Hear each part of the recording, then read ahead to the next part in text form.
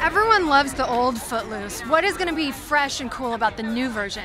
Well, it takes place in current day. The music is current. Everything is spiced up a little bit from the original one. I don't know if you know Craig Brewer's work. He directed the film. He did Hustle and Flow and Black Snake Moan. So you picture those two worlds combining. That's what we did. We made a pretty badass version of Footloose. Now, did any of the original cast come back and kind of give you guys tips, pointers, look over, make sure you guys weren't messing up the legend? No, they didn't. We knew what the legend was. Everyone on set was a big fan of the original, top to bottom, so we just made sure we didn't mess up. Such an established story, established movie, something that people look back to.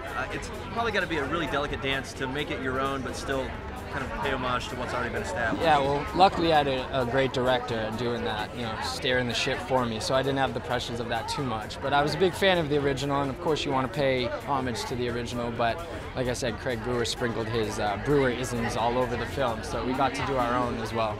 You got casted as the lead. Do you feel like there's a lot of pressure on your back knowing that this film is, a lot of your performance is basically going to carry this film? Yeah, for sure, you have pressure, but like I said, having a good director takes a lot of that pressure off. He puts it on himself and lets us just perform. So. And do we predict the theater crowd standing up and dancing and singing the entire time during the movie? Well, I think you're gonna do that for sure. Thank you. That's right. You better believe it. Yeah, I hope so. Thanks, man. Twilight or Harry Potter? Potter. All right, thanks.